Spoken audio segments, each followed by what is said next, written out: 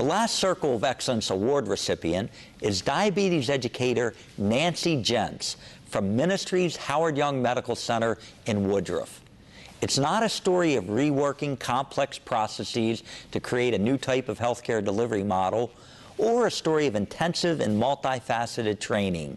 It's a simple yet powerful story of two women, one who needed help, more help than Ministry was able to provide, and another who found a way to deliver it. Once a physician diagnoses a patient with diabetes, they're looking for a resource person to help work one-on-one with their patients.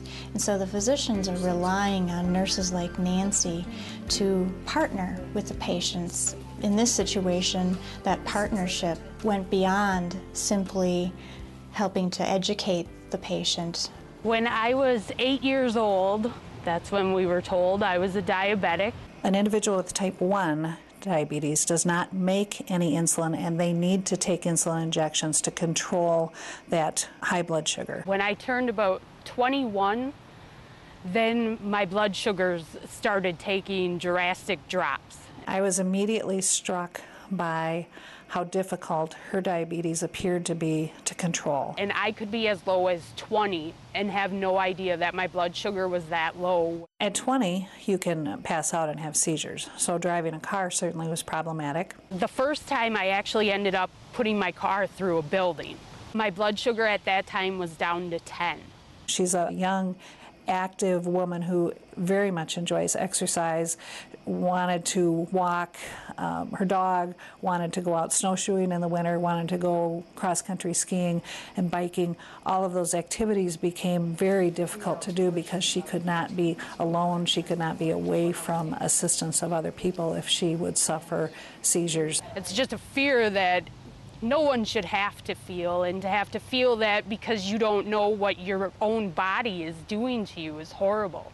After 2.5 years of working very closely with her, I realized that she was beyond my capabilities to fix. I did some research and found out about the islet cell transplant program through the University of Minnesota. It was a weekend. Nancy called me and said they were doing a research project with diabetics who are hypo-unaware, which means you can't feel your reactions.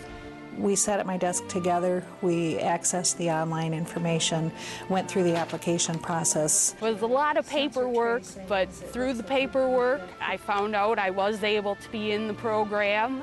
Although all of the medical expenses were paid for, this would be a big financial burden for her to have the time off work and the other expenses associated with traveling back and forth to University of Minnesota. It seriously had me doubting that I would be able to afford to have the transplant. And I pushed her to move forward on this opportunity and assured her that we would find her the small amount of money that she was going to need to pursue this opportunity. And we supported Nancy in her endeavors to seek that funding, as it made sense from the Catholic values that we're called upon each and every day.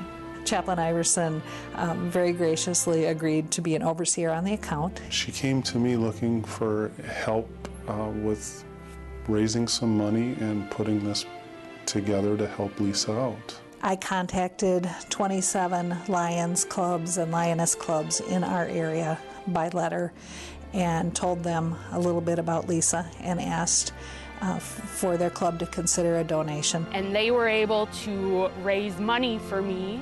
The Lions clubs were tremendous in their giving and their donating. $5,000 was raised for her expenses for this transplant.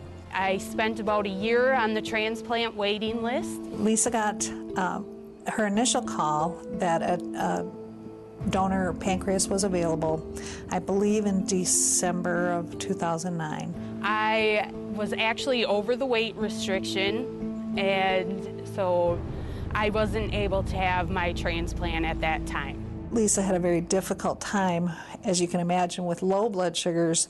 She was always having to eat candy, drink soda, eat sugar to bring that up. I met with Mary Sikora. Nancy and I definitely work together as a team. I focus more on the nutrition and the eating. She was able to help me come up with a diet plan to take about 10 pounds off. She did receive a call in January that another donor pancreas was available, and she left immediately.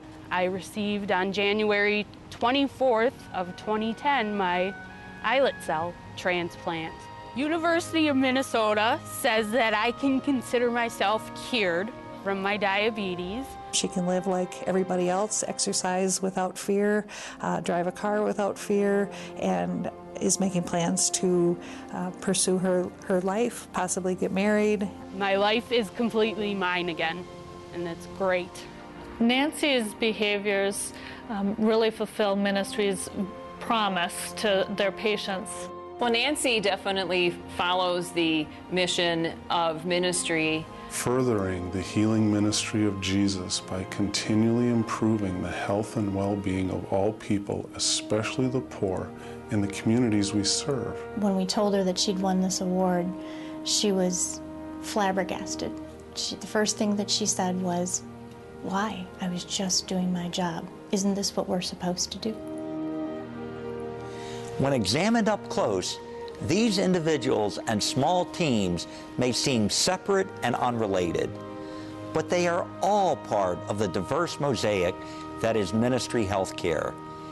Each of us is an integral part. If you ever doubt your importance, step back, broaden your perspective, and see how our unique pattern can be affected by a single piece, and how beautiful it can become with all of us working together.